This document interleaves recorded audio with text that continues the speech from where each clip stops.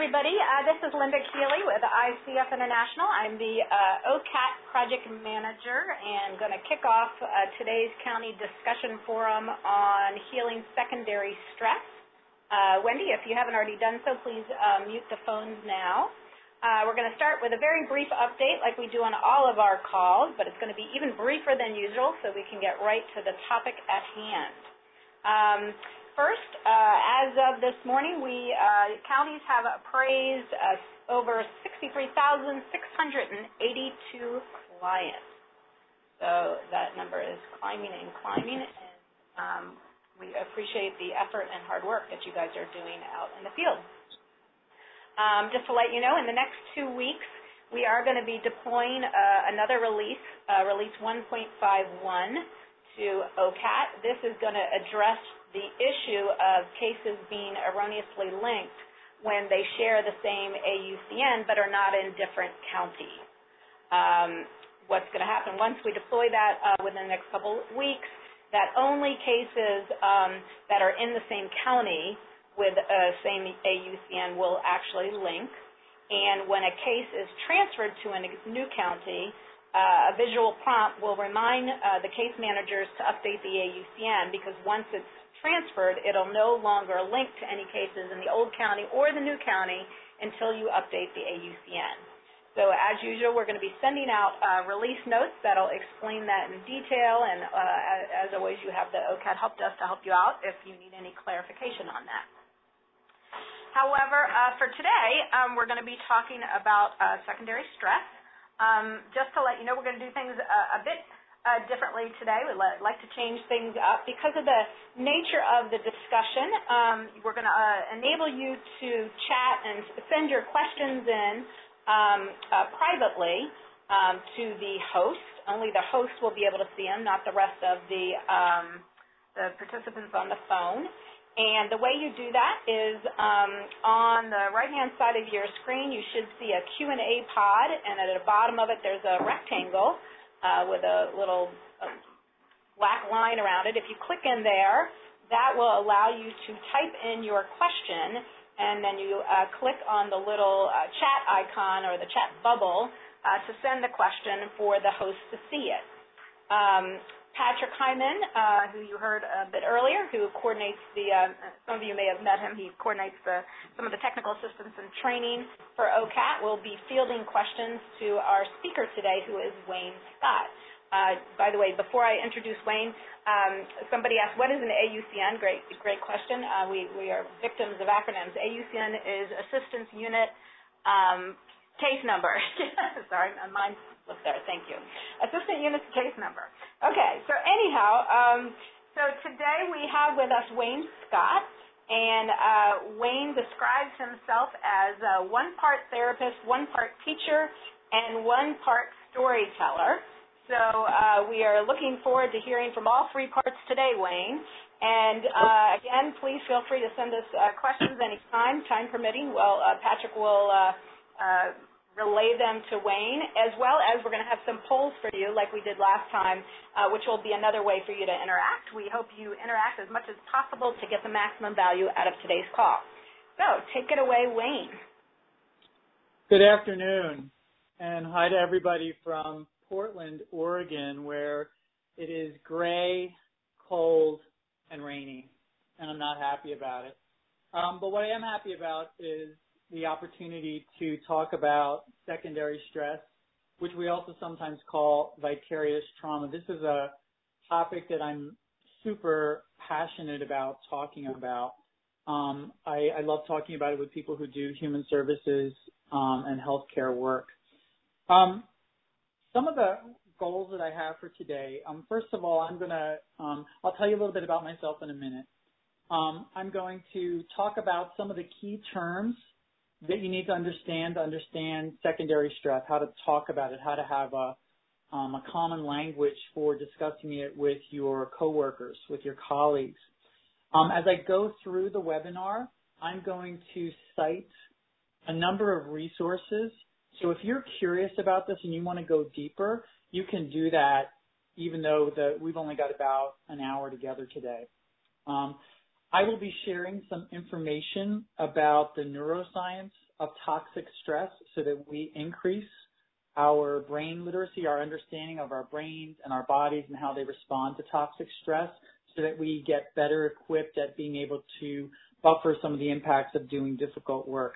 And then I'm also going to talk about the importance of authentic relationship, especially with coworkers, because that is a very powerful antidote to vicarious trauma or secondary stress. You can send in questions all throughout. I will be taking them mostly at the end, assuming I haven't already talked about them in one of the components of the training. Let me just tell you a little bit about myself and where I come from. I'm a family therapist by training. I have worked a lot with families who have been impacted by interpersonal violence. I've worked as a therapist, and currently I do a lot of consulting and teaching in the area of trauma-informed care and the neuroscience of toxic stress. I think it's important to keep in mind that, as human services people and social workers, there is just so much paperwork and bureaucracy that we have to navigate on behalf of our clients. And sometimes it gets easy to forget that we are, in fact, on the front line of what it means to be in a compassionate and just society. We make significant personal sacrifices by making the choice to do this work, and I'm going to talk more about that in a second. But let me just tell you a little story about my own experience with vicarious trauma. I graduated from social work school in 1989. At that time, the word vicarious trauma didn't even exist. Sometimes people talked about compassion fatigue or burnout, but those were also conditions that applied to accountants during tax season, and it didn't really seem fair or equivalent to what those of us who were in human services were experiencing. I had this deep calling to work with families who were impacted by interpersonal violence. And over the first 6 years of my career, I worked a lot with survivors of physical and sexual violence, domestic violence, and perpetrators. At my heyday, 5 years into my career, I had a caseload of about 50 violent men that I worked with. I saw a lot of guys in groups. I had 6 groups going a week. And by Friday, at the end of the week, to be quite frank with you, I was a bit of a mess. I would come home from work at the end of the day, and my wife would say, "How was your day, sweetheart?" And I would look back at her as if I was from some parallel world. And I would try to remember, well, how was my day? How was my week? And I really couldn't remember. The work had been so challenging that I had been kind of actively dissociating as I went. And it wasn't that I wasn't effective with my clients. I think I was quite helpful and effective for them. But in order to deal with the overwhelming stress of working with so many crisis-laden situations, I was kind of actively dissociating. Again, this was an era where we didn't know anything about the word vicarious trauma, so I coped as best as I could. I stayed up really, really late at night. I watched endless amounts of television and movies. I ate all of the wrong foods, kind of desperately trying to correct my body chemistry because I'd been kind of flooded with cortisol. And I had a sort of, for lack of a better word, a sort of emotional numbness to the people that I loved. I kind of wasn't there in a way. It's almost like I kind of short-circuited.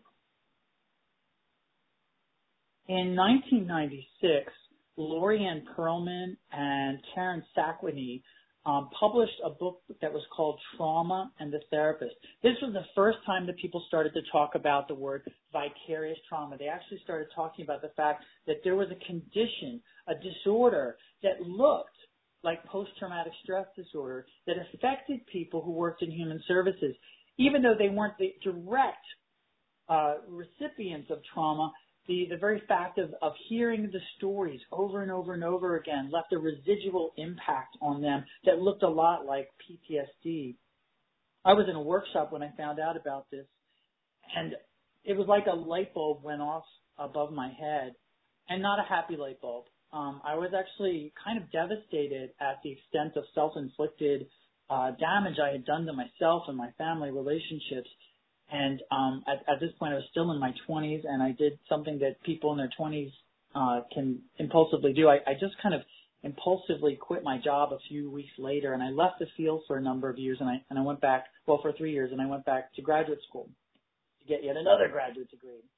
I was away from the field of social work for 2.5 years, and something interesting happened. I started to miss it. I started to miss that vital sense of being able to help people, and I decided that I wanted to dive back in, and I found a job working in a psychiatric hospital.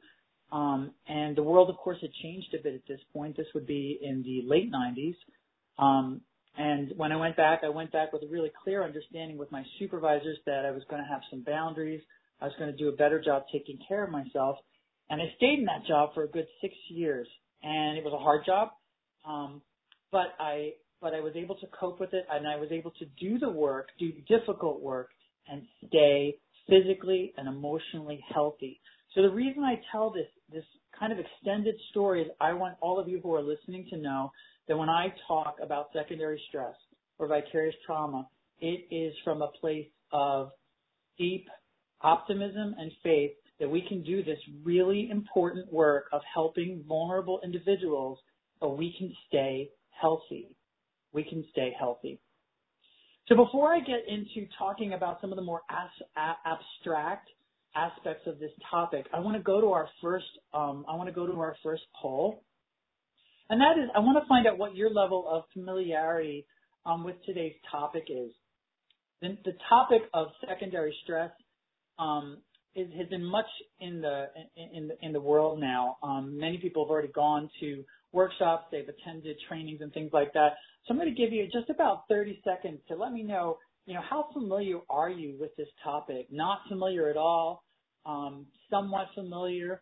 Are you very familiar? Have you attended several workshops and read about it? And do you think you could even explain it to a layperson if you needed to? So I'm going to give you just about 20 or 30 seconds to see if we can get a good representation on this poll, and we'll see where folks are at.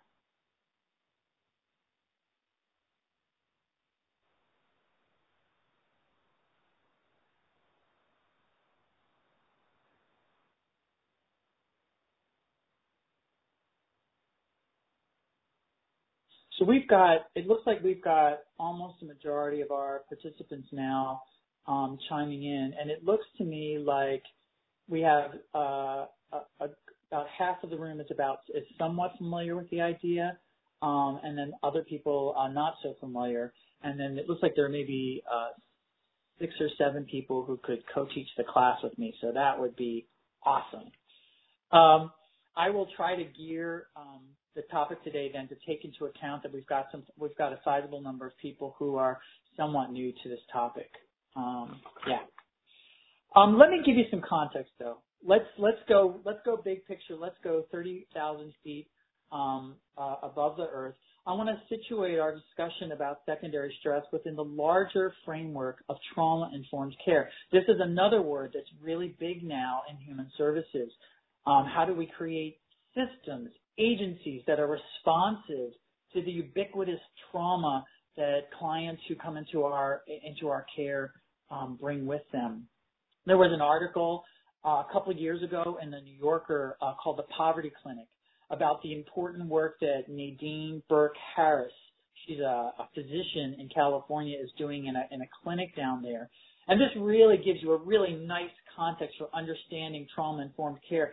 In a nutshell, what she found was that children who had significant health problems also had significant what they call adverse childhood experiences. They were children who were growing up in poverty with parents who had marital conflict or single parents.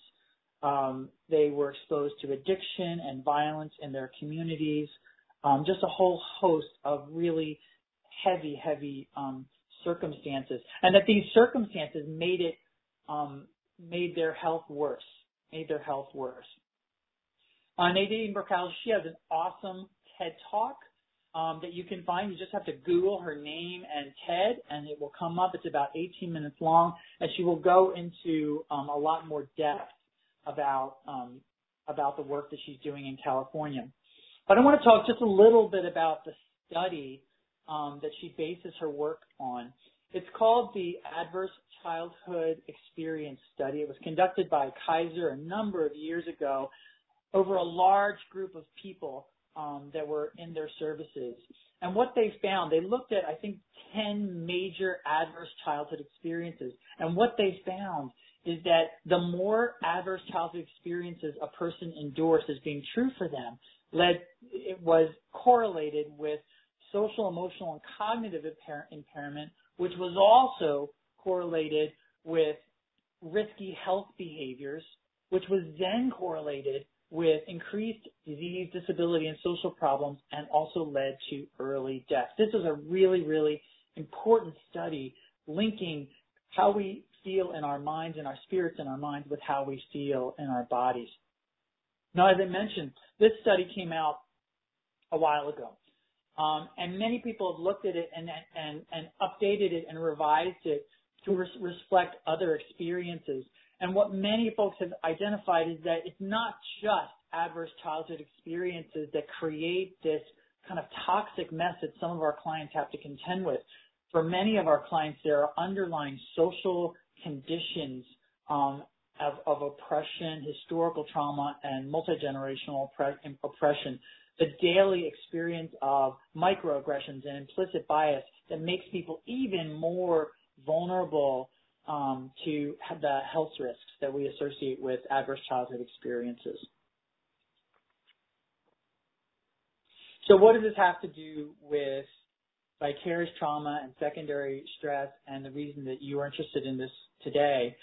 The trauma-informed care framework promotes this idea that if we want to truly be trauma-informed, we have to be very holistic in how we think about how we run our agency. So it's not just how we treat our clients, it's how we treat our staff. It's how we treat the people who are on the front lines of providing care and compassion. One of the core tenets of trauma-informed care and practice is attention to the negative, harmful impacts of vicarious trauma and really educating workers to understand what that looks like for them. So now I'm going to go into the second part, and I'm just going to quickly go through and talk about some of key terms that we have to understand. The first is we want to understand trauma. What do we mean when we're saying trauma? We're talking, the topic today is about vicarious trauma, but what is trauma itself? It's an exposure to death, threatened death, or actual or threatened serious injury or sexual violence. And it can also be learning about something like that happened to someone who is close to you. Fear, helplessness, and horror are parts of the subjective response that means something that is traumatic for someone. So two people can go through the same catastrophic event, but maybe only one is traumatized by it because of that subjective element of how we make sense of our experiences. There are two kind of pieces to trauma, to the legacy or aftermath of trauma. One are what are called the intrusive symptoms, flashbacks. That's the one that's most commonly known. And then there are what are called avoidance symptoms, which are sort of like the emotional numbing, tuning out, and that kind of thing.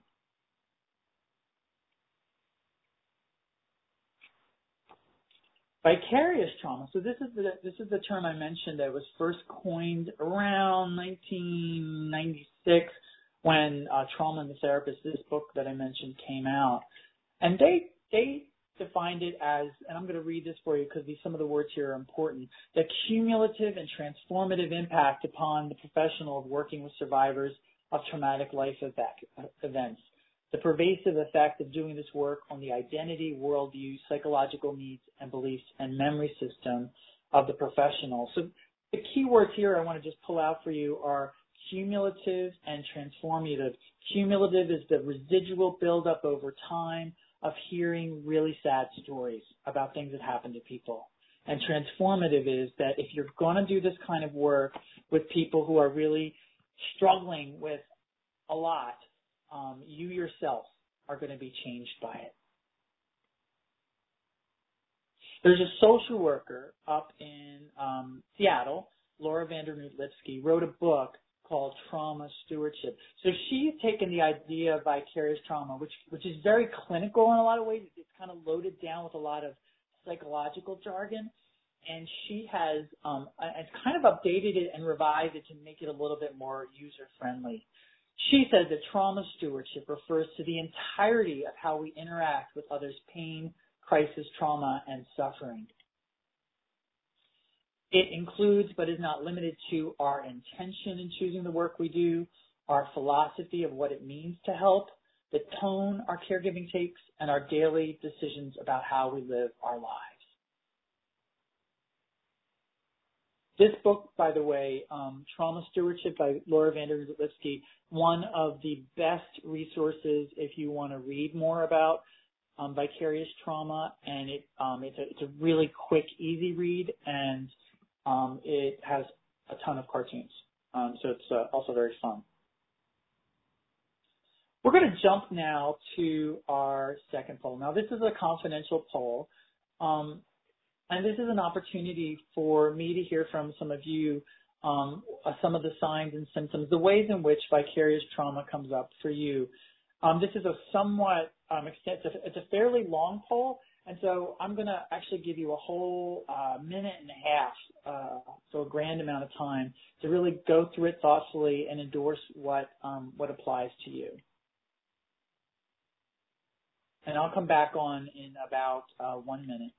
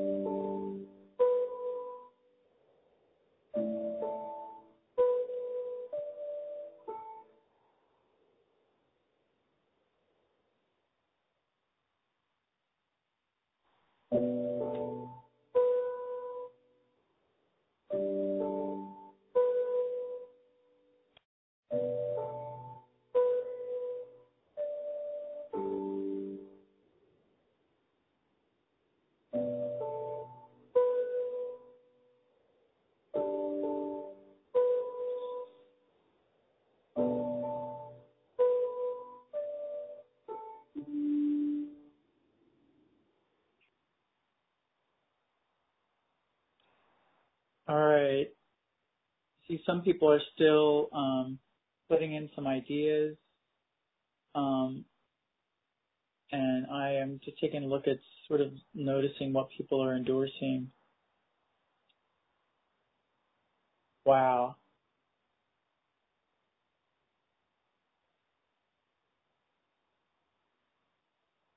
Just want to take a minute. I know some of you are still completing this, but I just want to take a minute to appreciate the magnitude of personal sacrifice that accompanies the choice to do human services work, reaching out to people who have really are on the short end of the stick in terms of social advantages.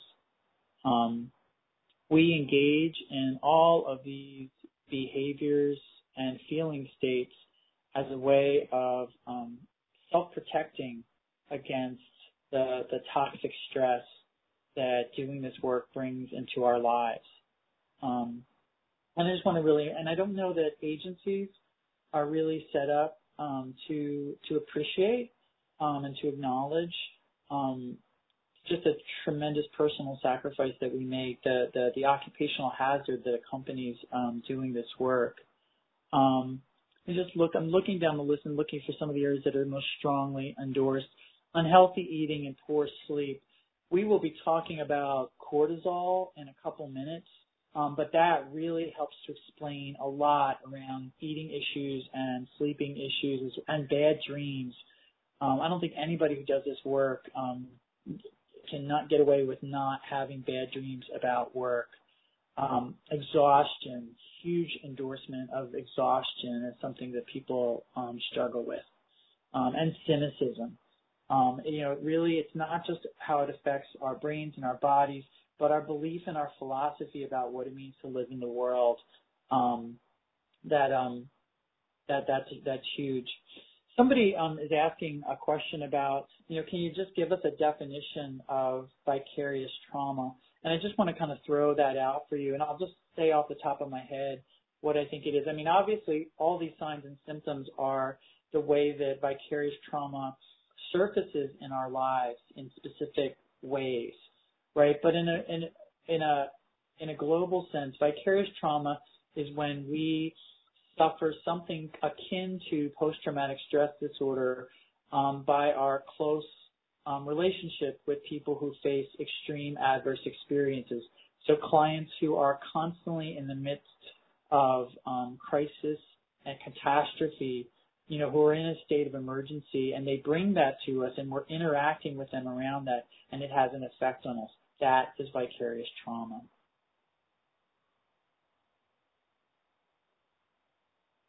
Wait for my slide to come up again. Okay. Thank you, everyone, for sharing about that. I'm going to go now into talking a little bit. So we've seen all these signs and symptoms, but why do we have these signs and symptoms? Why do they come up this way? What's the underlying meaning? So we want to talk a little bit about the neuroscience of toxic stress. One of the reasons we want to talk about this is we want to increase our literacy about how our brains work, what the structure of the brain is, and how it connects to our autonomic nervous system and the whole flow of hormones through our bodies.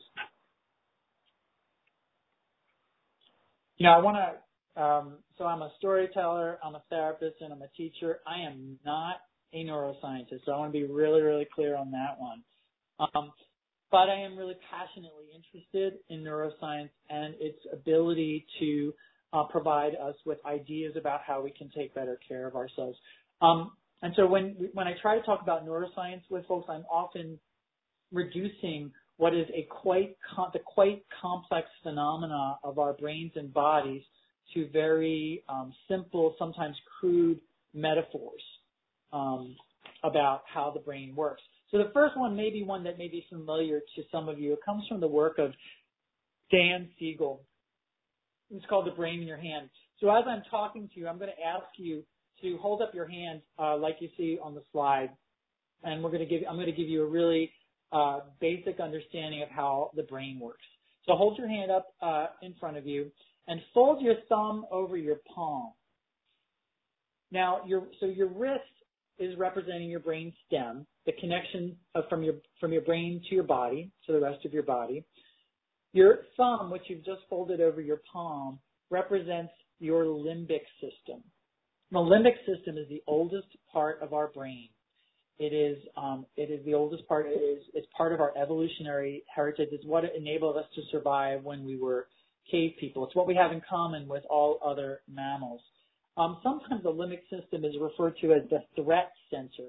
It's the part of us that is alert to threats and rewards, but mostly alert to threats, things that could threaten our survival. Now, I want you to go back to your hand, and I want you to fold your 4 fingers over your thumb. Okay, we're approximating what the brain looks like. So that part that folds over the thumb, that represents your prefrontal cortex. Now, this is the thing that makes us interesting as humans. This is the part of our brain where language comes from, that enables us to think, to be analytical, to be thoughtful, to interpret the threats that come into us through our limbic system, and to make conscious, intentional decisions about what we do with them. Now, two things I want to just point to, a couple basic truths I want to point out to you about the limbic system and the prefrontal cortex. So the limbic system is always on. It is always active and ready to strike. In fact, when we're fatigued or when our clients are fatigued, it becomes even more powerful. That's the part of us that gets triggered by stress. And for trauma survivors, it's the part of us that sometimes has an exaggerated response to stress. For trauma survivors, many times that connection between the prefrontal cortex and the limbic system is fragile. It's not an integrated system, and in fact, their limbic system is often quite hot. It's very activated, and they're very easily activated. Sometimes we call that triggered. We also, as people, as professionals, we also have this limbic system and this prefrontal cortex. When we are under unrelenting toxic stress, we are at risk to, how they say, blow our lids, and that's when the fingers fly off of the thumb and we are operating on pure limbic energy, fight, flight, or freeze, right? So really extreme responses to environmental stressors. Because again, the prefrontal cortex, it fatigues very, very easily, and it's especially taxed more when it has to make decisions.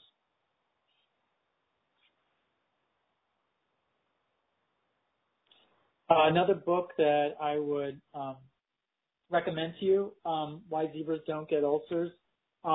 It's about 900 pages long, so I thought it was a good read, but you have to have a lot of patience to get through something like that. But actually, the very title itself provides a way for us to deepen our understanding of the relationship between the limbic part of our brains and the prefrontal cortex. Human beings get ulcers. We all know that. We all get inflamed guts because of stress, right? Zebras do not. But it's not that zebras don't have stressful lives. In fact, zebras have extremely stressful lives. They are chased by lions and other predators. They have to contend with drought and starvation. The thing that separates the zebras from the human beings, though, is that the zebras don't have the prefrontal cortex. Zebras are pure limbic energy. If a zebra is chased by a predator, their limbic system turns on, sends a message to their body to activate the flow of cortisol, which enables them to respond as if in an emergency to survive. And so they either fight, fly away, or they freeze. Right? That's what cortisol does. That's what the limbic system is able to activate. Two things happen when a zebra is being chased by a lion. One is the zebra gets away. Because of the size of their brain, then they forget about it. They go on with life. They don't have a prefrontal cortex that would enable them to worry endlessly about the next time a lion comes after them. Or the other likelihood that happens when a zebra is chased by a predator is that they get eaten and then they're dead, and so they're not going to be very stressed. So cortisol is like one of the major hormones. I mean, there's a number of hormones that are activated when our limbic system is activated. Cortisol is huge. It's generally somewhat well known amongst people who work in the human services.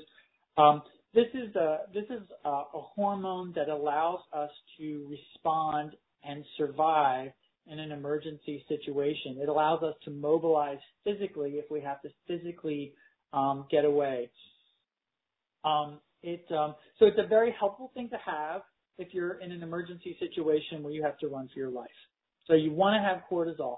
The problem is if you're in human services where you're surrounded by people who are constantly in a state of crisis and emergency, your limbic system gets triggered all the time, and the flow of cortisol is unrelenting.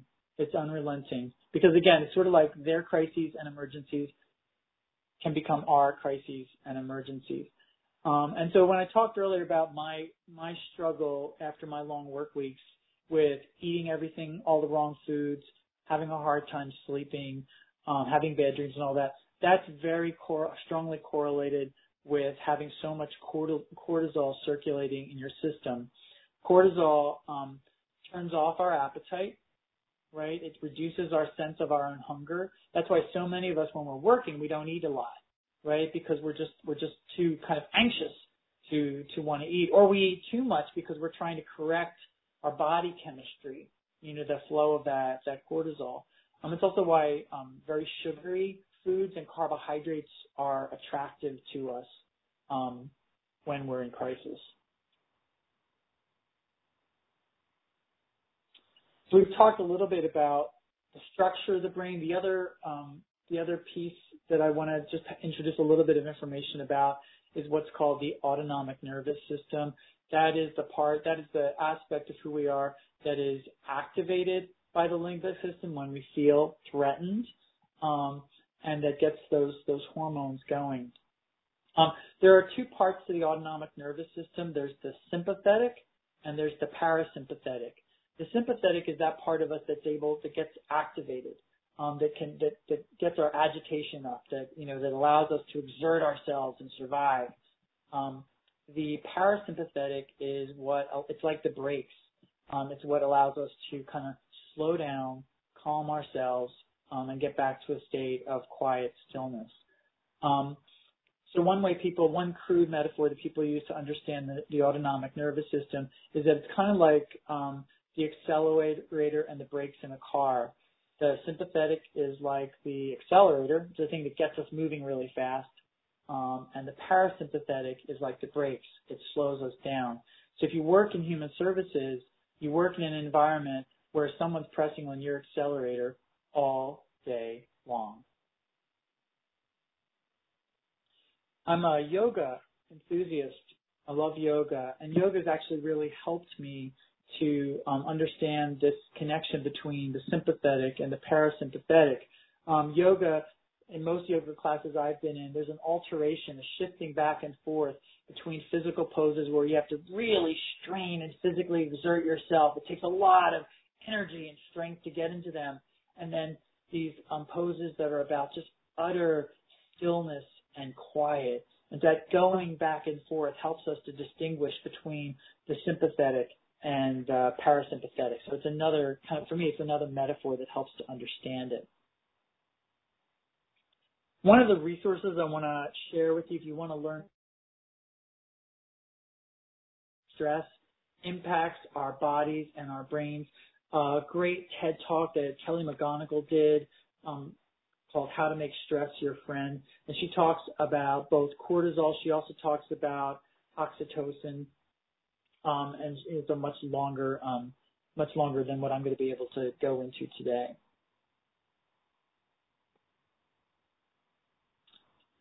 The last piece that I want to talk about when it comes to understanding our brains is that our brains are social.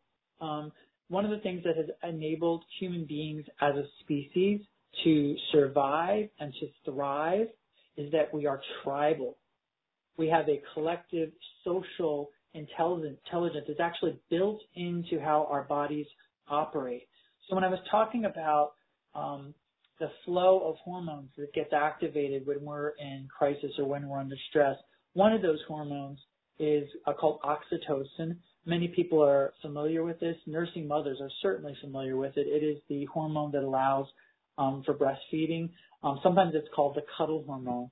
It's also the chemical that leads us to want to ask for help, to connect with other people.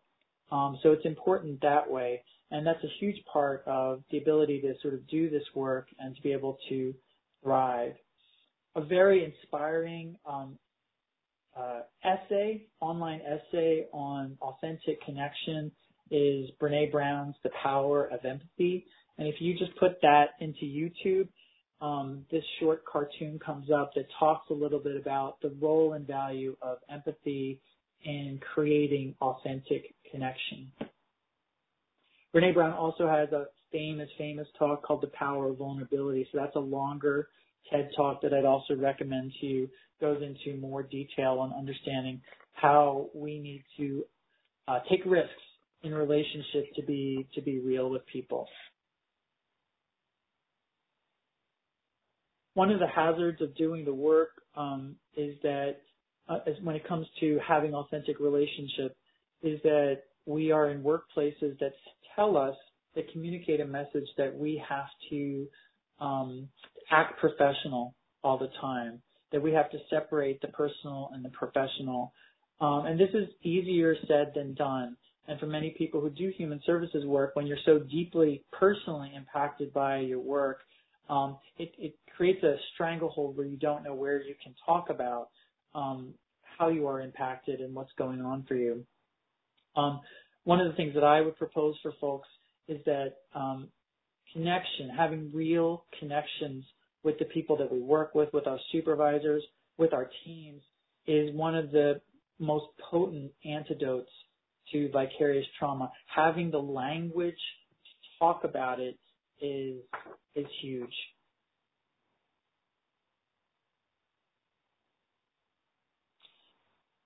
Before I go into questions, I want to talk about self-care, because that's another really important part of the phenomena of vicarious trauma and how do we address it. So you'll remember I used the metaphor of the car with the accelerator and the brakes. So here's a much more detailed picture of how we might think about the autonomic nervous system. And again, the sympathetic part of our nervous system, that's the place where we are in a heightened state of arousal. That's the part that gets triggered in an unrelenting way when we do human services work, when you're in just this constant fast pace of trying to respond to demands that never seem to stop. What we need to learn to do as human beings and as professionals is to activate the parasympathetic, that part of us that can slow things down, that can break, that can bring us to quiet or to stillness. And self-care is one of the ways that we're able to do that. If you're going to stay in this work over the long term, you have to become exceptional at self-care. We're going to do our last confidential poll. And for this one, I'm going to give you about 2 minutes it's a longer poll. I'll give you 2 minutes to endorse as many of these self-care activities as apply to you, and then we'll see how we do as a group in terms of our self-care.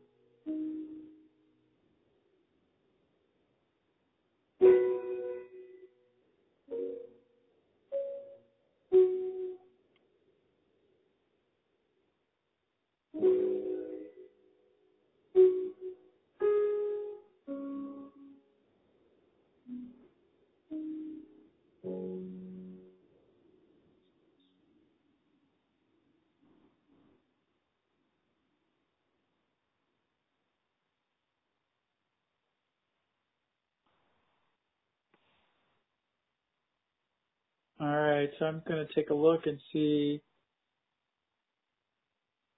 how people are situating themselves. It's very touching, some of the things that come up. People who are willing to allow themselves to cry. I think that's really important. Again, sort of coming back to that idea that we have to allow the work to transform us. Having rich networks of family and neighbors and communities that we love. I see that that's one that's really popular. Spending time with children is huge. I think I might have forgotten to put pets down here, but wow, what a huge oversight that is. This is really impressive that people are able to do this kind of self-care. This is really important. And I'm glad some people it looks like people have figured out that you also can scroll down. The ways of taking care of yourself are pretty darn endless. And I think that, we're not in a culture that promotes self-care hugely. And in fact, most people who do human services are not wealthy people. That's one of the sacrifices of the work, is that we don't make tons of money. And yet, if we're going to do this work over the long term, we have to look for ways of becoming extremely adept at self-care. Let me go back to my slides.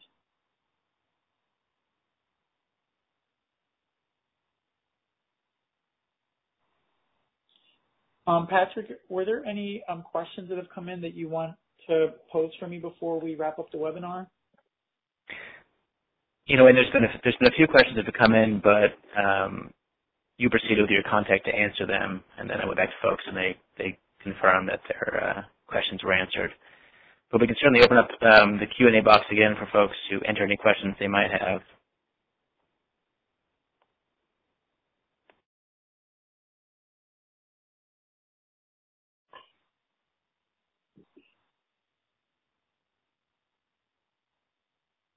I see the question, what is cortisol? Is that one that you want me to respond to again, or do you think that I've responded to that one adequately? I think you got that one. Okay.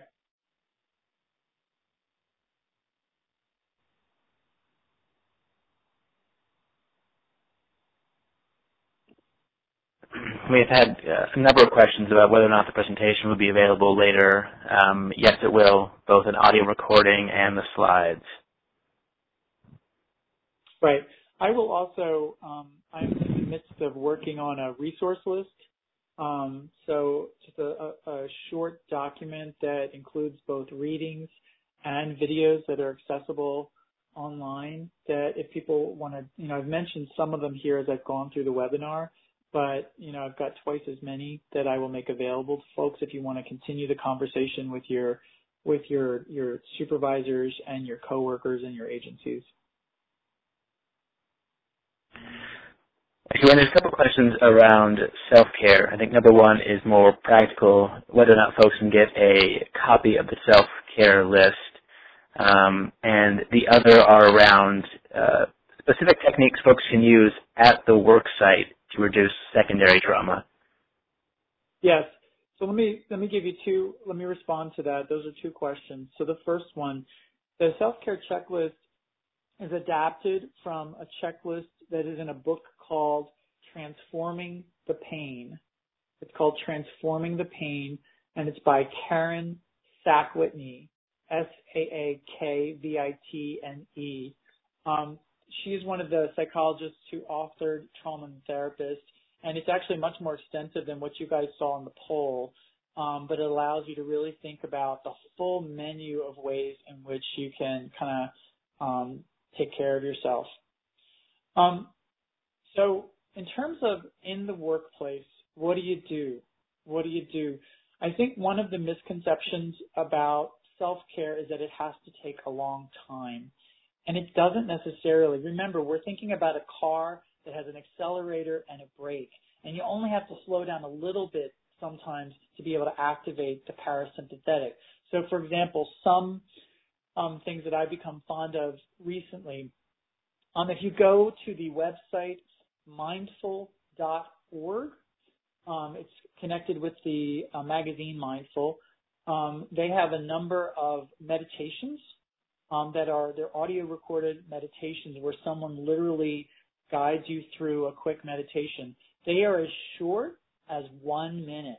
So you can do a 1 minute meditation where you allow yourself to be still, to be calm, where someone kind of talks you through how to sort of gradually relax your body. They've shown that 1 minute of mindful meditation can make a huge difference.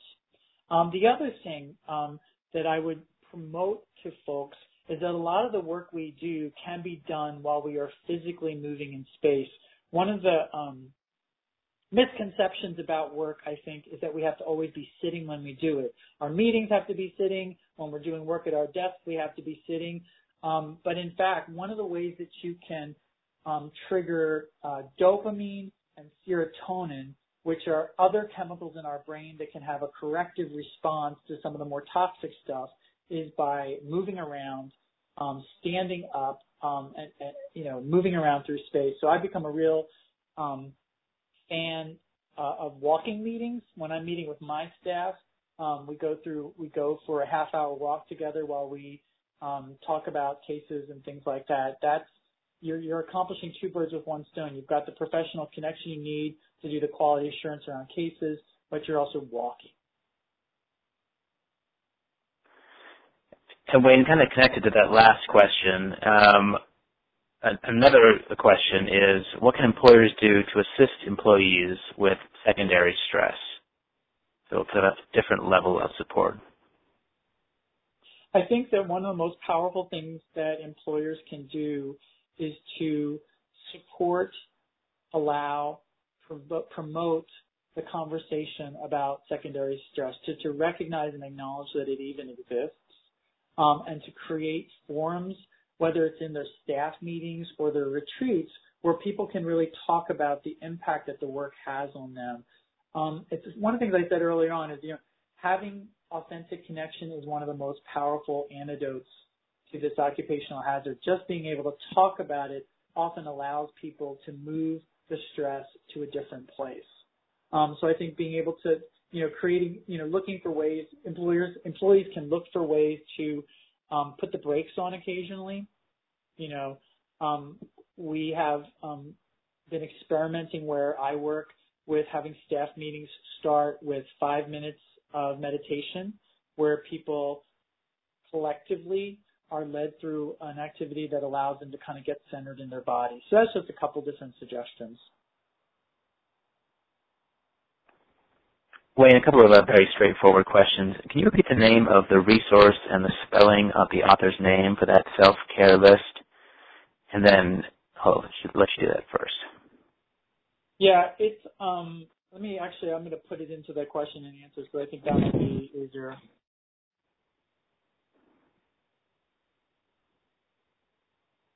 So it's Karen Sacknick and Lori and Perlman.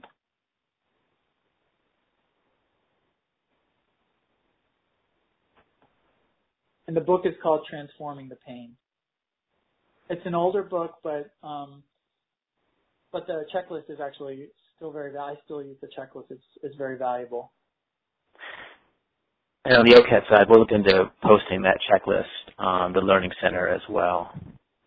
Yeah. And then Wayne, great, you added the Q&A box. Was that mindful.org website recommended? Correct. I believe it was. Yes. Okay. Another question, Wayne. I guess we still have time. What can you do when you feel powerless at work, or you feel like your working environment has a negative impact on your health, maybe both mental and physical? Yeah. Okay, so those are two big questions. Let me look at the one on powerlessness first. This is really tricky. I think it's important to get supportive supervision in working with the cases that we work with, and I also think it's important to have teams review the work we do with clients so that one person doesn't feel like it's all just on their shoulders. Our clients come to us often experiencing an entrenched set of powerlessness.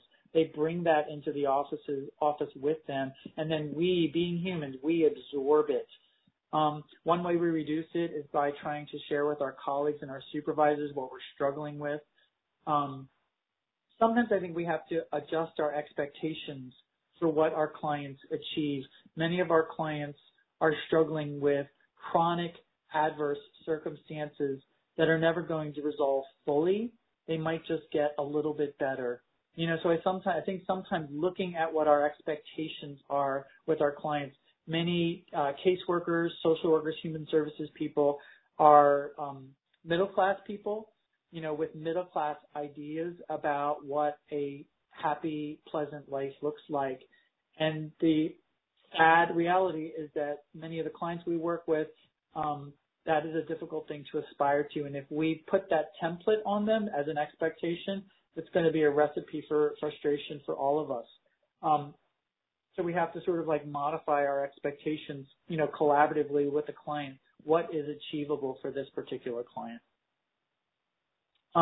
Then in terms of the environment, the negative impact on your health, I'm assuming that means other professionals in the environment. And that's a tricky thing because in human services, we are surrounded by people who are all struggling to different degrees and with different levels of success with vicarious trauma. And so we're at risk to sort of lash out and, for lack of a better word, to be mean to each other. I think one of the most powerful things supervisors and managers can do is to call attention to it, to sort of name it for what it is, and to look at what we need to do to take care of teams, so that people so that their gas tanks they're not operating on an empty gas tank. That is a very short answer to a very complicated question. Additional question, Wayne. How does one prepare, or I guess, do you have any recommendations, suggestions for reading materials as folks are preparing to do an interview or an appointment or intake session, to not get too emotional when hearing client stories? So knowing that you're likely going to get a somewhat trauma-filled story, how do you prepare for that interaction? Right. Well, number one, so the whole question is, you don't want to get too emotional, quote unquote. It's almost impossible not to get a little bit emotional. I mean, that's kind of how our brains operate, is that when someone experiences an intense emotion, we feel some piece of it. We didn't really talk about mirror neurons in this webinar, but that's a huge piece of that. We feel what other people feel. It's how we're kind of set up. Now, one way to not have that become too taxing on us, though, I think I come back to this idea of having a couple moments of, mindful meditation where you get centered on yourself and your own physical, bodily reactions to someone. Doing active things to calm yourself down physically when someone is talking to you about a difficult situation. Breathing is hugely important. Taking long, deep, slow breaths.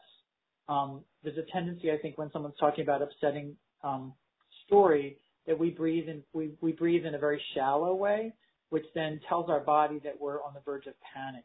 So we have to come back to our breathing all the time and remind ourselves to take slow, deep, mindful breaths.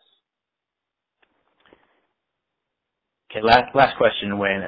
Does the impact of vicarious trauma increase when we are going through our own individual difficult circumstances at the same time? So I guess two different sources of trauma.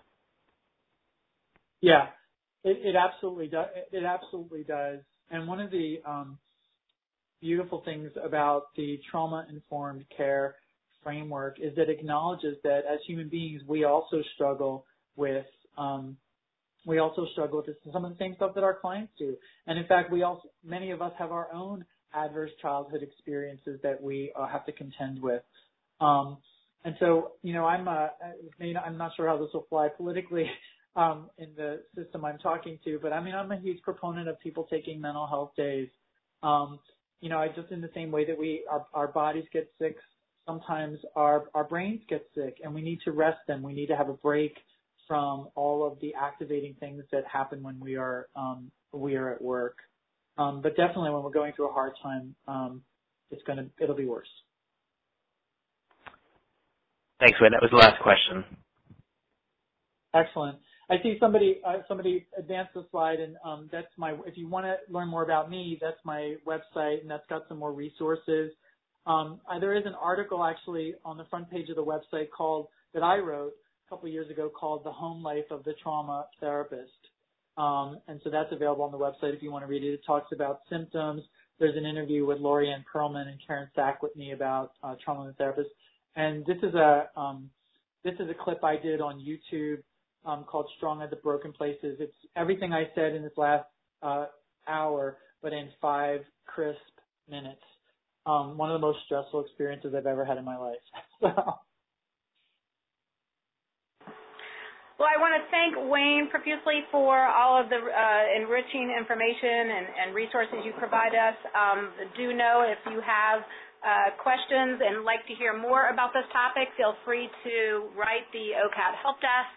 Let us know if this type of webinar was of value to you and what other topics that you may be interested in learning more about in the future. So thanks again, Wayne, for everything, and thank everybody for your time this afternoon. Thank you very much. All right. Bye-bye, everybody. Bye-bye.